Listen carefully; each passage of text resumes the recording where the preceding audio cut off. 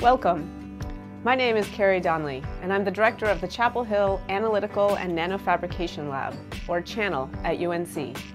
Today I'm joined by Catherine McInnes, a graduate student at UNC, who will be showing you how to prepare samples for X-ray photoelectron spectroscopy, or XPS. Hello, Carrie. The samples that we'll be analyzing are carbon films on silicon substrates.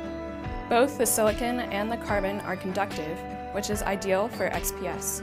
In my research, I'm trying to modify the top layer of carbon atoms by attaching different atoms like chlorine and sulfur to the surface. And XPS is an ideal technique to determine if I've been successful. My research is focused on trying to use these surfaces to produce hydrogen gas, a renewable source of energy. My samples are in the lab, so let's go there now. Here are my XPS samples and the sample bar that I will attach them to. Because XPS is so surface sensitive, I want to make sure that I don't touch the surface of the samples with my fingers. I'm wearing gloves to keep the oil on my hands off the sample bar and the samples. And I'm going to make sure that I only handle the samples with clean tweezers. Sample holders for different XPS systems will be slightly different, but the same concepts apply for all of them. We want to do two things.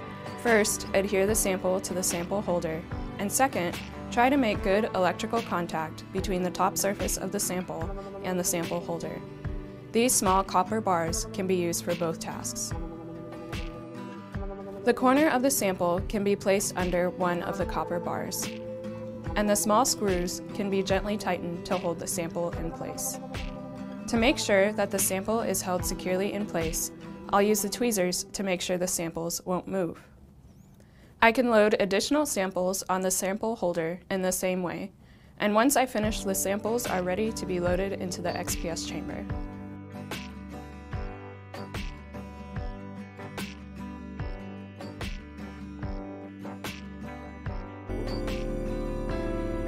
Hello, I'm Carrie Donnelly, and I'm the director of the Chapel Hill Analytical and Nanofabrication Laboratory, or CHANNEL, at UNC.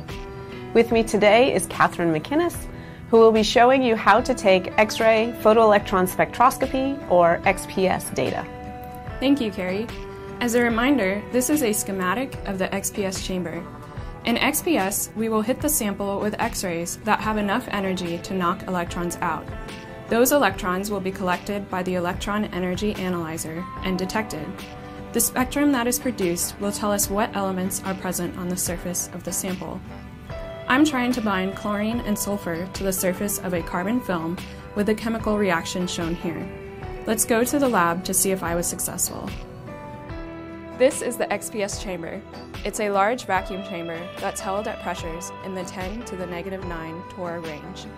Let me point out the important parts of the chamber to you before we get started. This is an aluminum X-ray gun that produces X-rays that then travel up through a monochromator.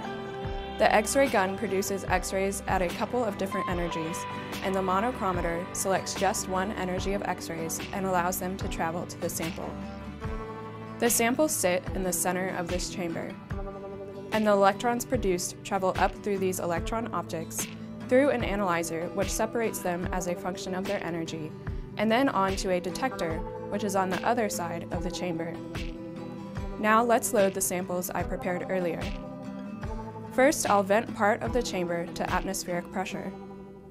After a few minutes, I can open the door to the chamber and load my samples onto a transfer rod. Then I can close the chamber door and repump the system. Depending on the size of the chamber that needs to pump down, this can take anywhere from 20 minutes to 2 hours. Once the chamber has pumped down, I can move the samples into the analysis chamber, turn on the X-rays, and find the spot on my sample that I want to analyze. Once this is done, I can start collecting data. It will take anywhere between 15 minutes to an hour per sample, depending on how many elements I'm interested in looking at and how concentrated they are in the sample. The scans for carbon only take a minute or two because there is a lot of carbon present in my samples. The scans for chlorine and sulfur will take longer, about 10 minutes each, because there are fewer of these atoms on the surface. Here are the schematic diagrams and spectra for the first two samples I analyzed today. The first sample is composed primarily of carbon and oxygen, as shown by the carbon 1s and oxygen 1s peaks. After this surface has been reacted with the phosphorus pentachloride, 2 new peaks appear.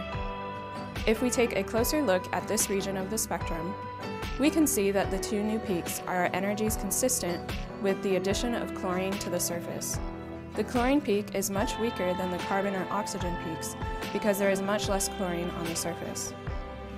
The next step in this experiment is to react the chlorine-terminated surface with sodium hydrosulfide in order to replace the chlorine atoms with sulfur atoms. Again, we see some changes in the spectra following the reaction. And if we zoom into the lower binding energy region, we can see that the 2 new peaks are at energies consistent with the addition of sulfur to the surface. But there are still small chlorine peaks present. The picture at the top is what we hoped the surface would look like after this reaction. But it looks like the reaction was not complete. A more accurate picture would look something like this, where most but not all of the chlorine has been replaced with sulfur. We can also take high-resolution scans for the elements of interest in order to understand the surface chemistry even better. If we take a closer look at the sulfur 2p peak, we can see that it is actually composed of 2 components. The larger peak at lower binding energies is due to unoxidized sulfur atoms, while the smaller peak at a higher binding energy is due to sulfur atoms that have been oxidized. In order to determine how much of each form of sulfur is present, we will need to do some peak fitting within the analysis software. The first step is to fit a baseline to the data. Then we can start adding peaks to fit the data. The sulfur 2p line is composed of a doublet, and the spacing between the peaks is published in reference books. The software will allow me to add a new peak with the correct position and relative height to the original peak. Once I've added enough peaks, I can use the auto-fit feature to try to obtain the best fit to the data. Finally, I can use this fitted data to determine that 14.6% of my sulfur is in the oxidized form. This oxidized sulfur is an unwanted byproduct, and I'm working on ways to reduce its concentration on the surface of the sample.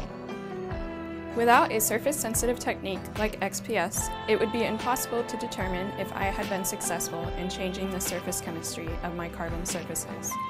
I hope you enjoyed this demonstration on taking XPS data. Thank you for joining me.